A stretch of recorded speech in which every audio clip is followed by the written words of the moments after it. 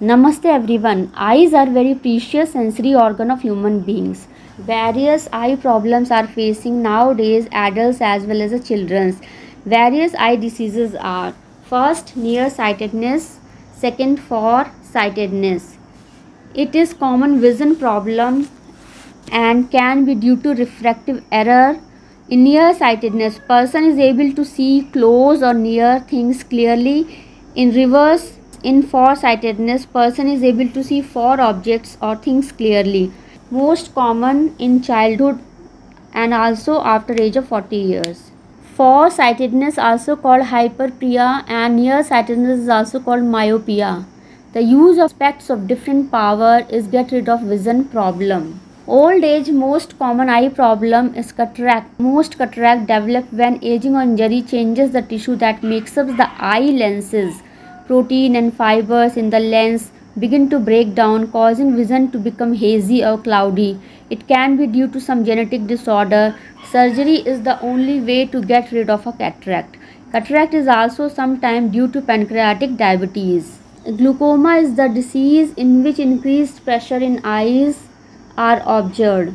It can damage eye's optic nerve, which sends images to the brain. Glaucoma can cause permanent vision loss or total blindness within a few years. Conjunctivitis, also known as the pink eye, is an inflammation of the conjunctiva. The conjunctiva is the thin clear tissue that lies over the white part of the eye and lines inside of the eyelid. It can be highly contagious. It spreads rapidly, therefore take care of hygiene is very important in case of conjunctiva. Mostly red eyes are due to allergy when a small blood vessel on the surface of the eye become enlarged and congested with the blood. The most common cause of all type of eye diseases are stress, anxiety, tension, irritation, frustration and eye cleanliness. If you have suppressed emotion for a longer period of time, you are not sharing with others, it is on your brain or mind that will causes first eye diseases in long term. You are in anger but not able to release anger. All these things will affect eyes first and causes various diseases. Mostly food with vitamin A like carrot and milk can be beneficial to your eyes. Food intake is very much responsible for any kind of disease.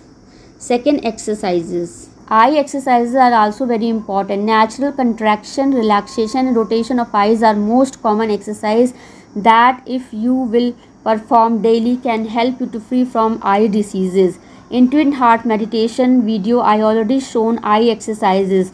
12 time eye rotation clockwise and 12 time anti-clockwise. You can do cross eyes exercise also 12 times. If you are watching continuously mobile screen, TV screen, laptop and computer for a longer period of time, it will affect your eye vision. Your eyes will blink less. You have to do more and more eye exercises and also give rest to your eyes. Otherwise, in long term, your eyes will be affected with chronic diseases. Overall, your eating habits and your efficiency of doing exercises is very important for curing any kind of diseases.